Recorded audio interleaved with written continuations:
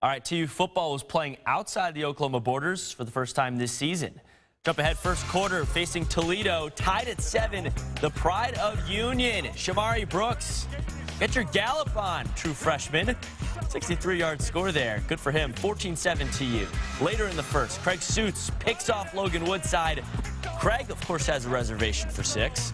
Tulsa up 28-14 at the half. The Rockets offense wakes up out of its hibernation after that. Fourth quarter, Woodside to Deontay Johnson. Toledo goes ahead 51-44. Tulsa answers, though. 14-play drive ends with another Shamari touchdown. His third of the game, had 141 yards in this one, but Toledo's Jamison Vest, he hits a game winner from 33 yards out. A crushing loss for Tulsa, losing 54-51. We got to play together as a team better, you know.